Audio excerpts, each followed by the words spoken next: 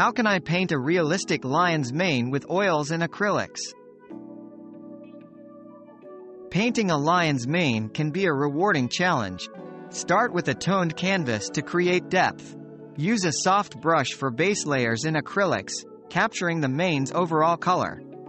When dry, transition to oils. Mix shades of browns, golds, and whites. Remember, a lion's mane isn't uniformly colored. Use a fine brush for individual strands, overlapping and blending for realism.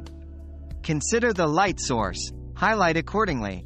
Texture is crucial, so layer strokes in the mane's natural growth direction. Lastly, practice patience. Multiple layers refine the final look.